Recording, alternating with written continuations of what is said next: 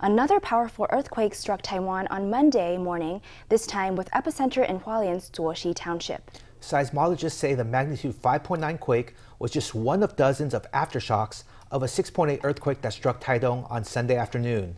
They say that since Taiwan already has experienced 8 earthquakes with magnitudes of at least 6 this year, 2023 could be a calmer year, seismically speaking.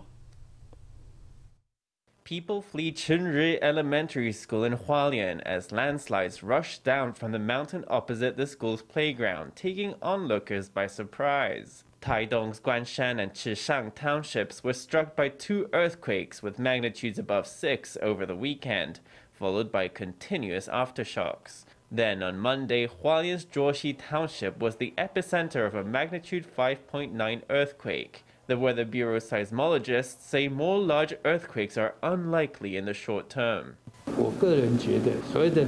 I think that these concentrated aftershocks should be nearly over.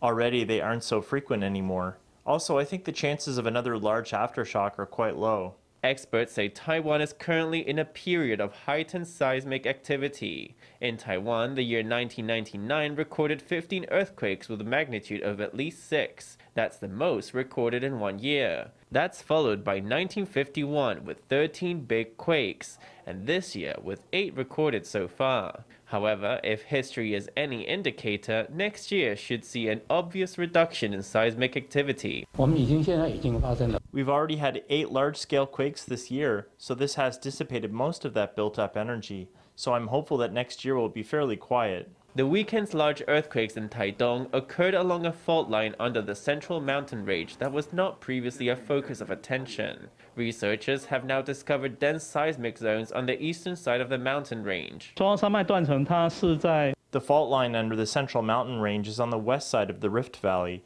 That means it slopes eastward, but it doesn't reach the surface, so seismologists didn't list it as an active fault. Researchers say this type of blind thrust fault may cause large earthquakes, even though it is not exposed on the surface. They also advise paying more attention to similar faults in Jiayi County and Tainan, which is a potential high-risk area given how seldom the faults there release energy.